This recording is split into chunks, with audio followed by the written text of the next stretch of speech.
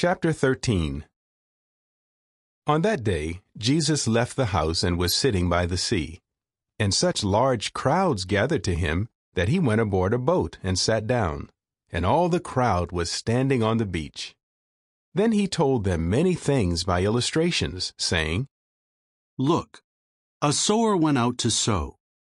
As he was sowing, some seeds fell alongside the road, and the birds came and ate them up.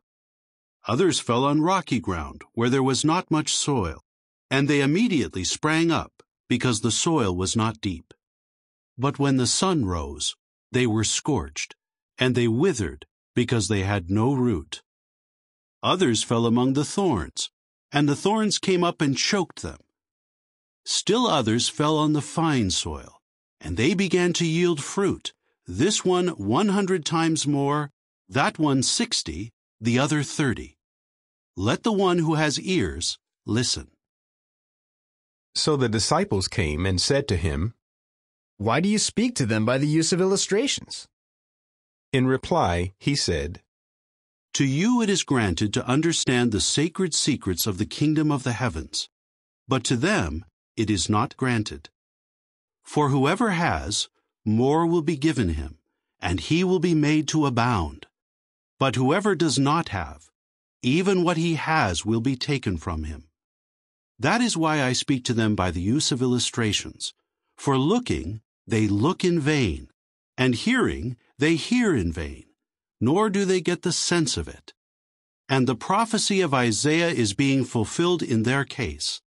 It says, You will indeed hear, but by no means get the sense of it. And you will indeed look, but by no means see. For the heart of this people has grown unreceptive, and with their ears they have heard without response, and they have shut their eyes, so that they might never see with their eyes, and hear with their ears, and get the sense of it with their hearts, and turn back, and I heal them. However, happy are your eyes because they see, and your ears because they hear. For truly I say to you, many prophets and righteous men desired to see the things you are observing, but did not see them, and to hear the things you are hearing, but did not hear them. Now listen to the illustration of the man who sowed. Where anyone hears the word of the kingdom, but does not get the sense of it, the wicked one comes and snatches away what has been sown in his heart. This is the one sown alongside the road. As for the one sown on rocky ground, this is the one hearing the word, and at once accepting it with joy. Yet he has no root in himself, but continues for a time, and after tribulation or persecution has arisen on account of the word, he is at once stumbled. As for the one sown among the thorns, this is the one hearing the word, but the anxiety of this system of things and the deceptive power of riches choke the word, and it becomes unfruitful. As for the one sown upon the fine soil, this is the one hearing the word and getting the sense of it, who really does bear fruit and produces, this one 100 times more, that one 60, the other 30. He presented another illustration to them, saying, The kingdom of the heavens may be likened to a man who sowed fine seed in his field. While men were sleeping, his enemy came and oversowed weeds in among the wheat and left. When the stalk sprouted and produced fruit, then the weeds also appeared. So the slaves of the master of the house came and said to him, Master, did you not sow fine seed in your field? How then does it have weeds? He said to them, An enemy, a man, did this. The slaves said to him, Do you want us then to go out and collect them? He said, No, for fear that while collecting the weeds, you uproot the wheat with them. Let both grow together until the harvest, and in the harvest season I will tell the reapers, First collect the weeds, and bind them in bundles to burn them up. Then gather the wheat into my storehouse.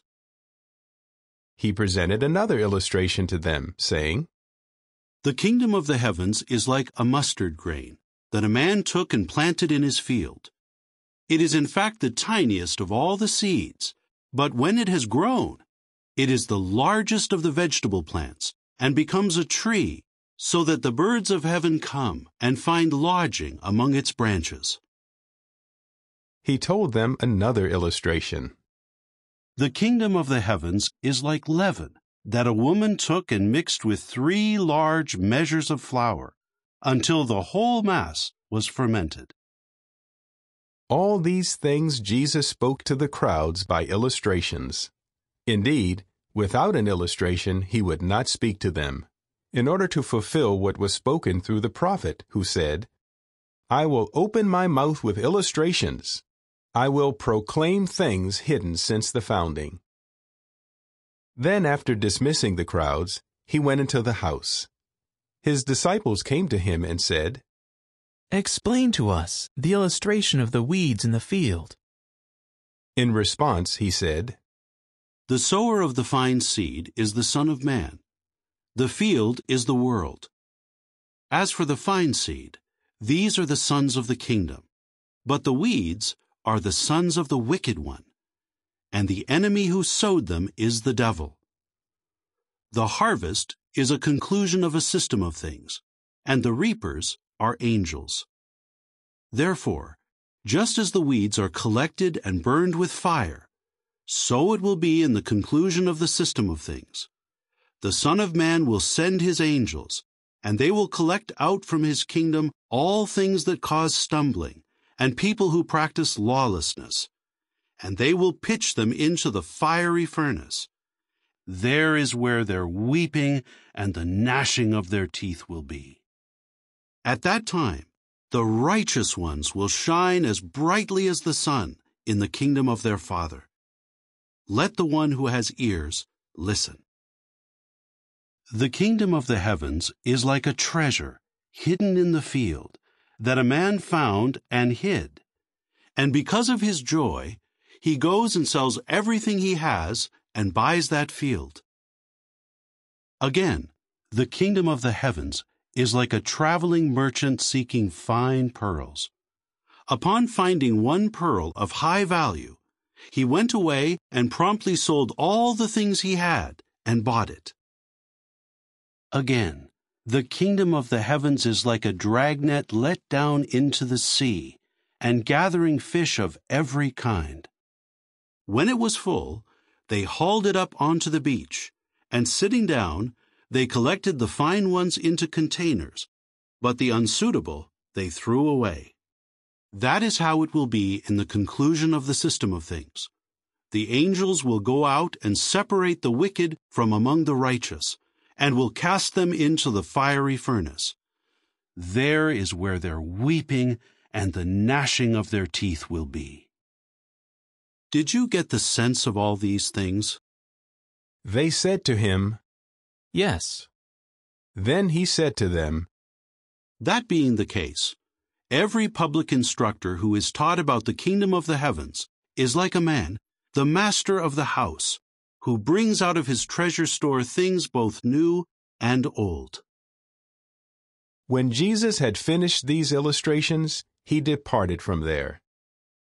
After coming into his home territory, he began to teach them in their synagogue, so that they were astounded and said, "Where did this man get this wisdom and these powerful works?